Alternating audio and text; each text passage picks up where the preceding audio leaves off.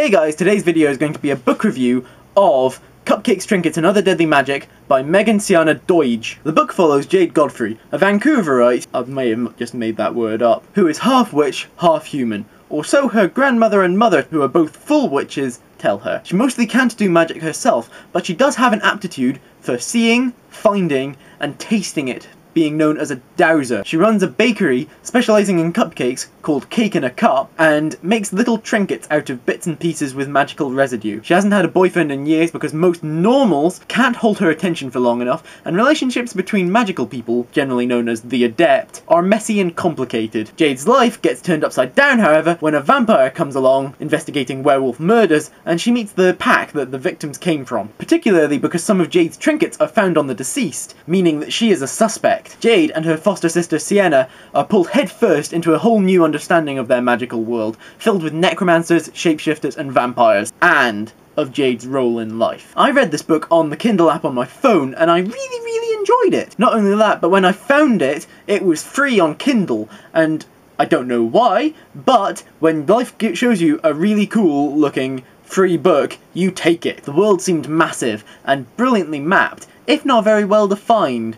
And as this is the first book in the trilogy, I'll let that last one slide. It was a bit exposition light, and that was the only thing that I was really annoyed about the book, because I really wanted to know how things worked, and it did a good job of some of it, but I really wanted to know more, because there was so much that felt unexplained. How things were able to happen, things that we feel like we might have been better knowing, but mind you, Jade didn't really pay attention during her lessons, and I was really glad that we got a kind of sense of it. One thing that I liked about the book was that the females in the book weren't really sexualised. It was quite a refreshing change to see that, despite the fact that they were all remarked upon to be quite attractive.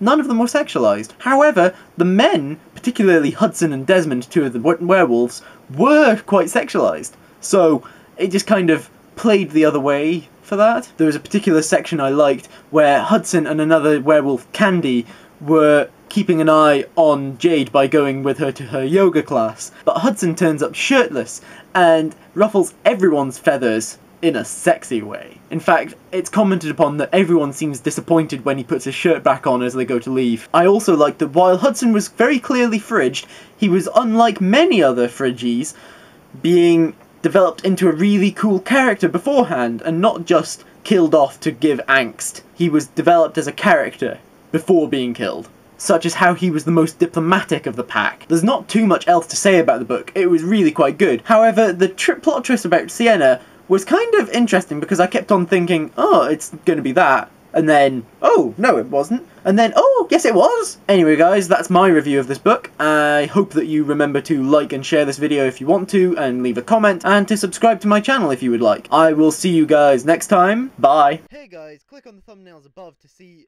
other videos by me, including my September New Year's resolutions update, and a quote tag that I came up with. Bye!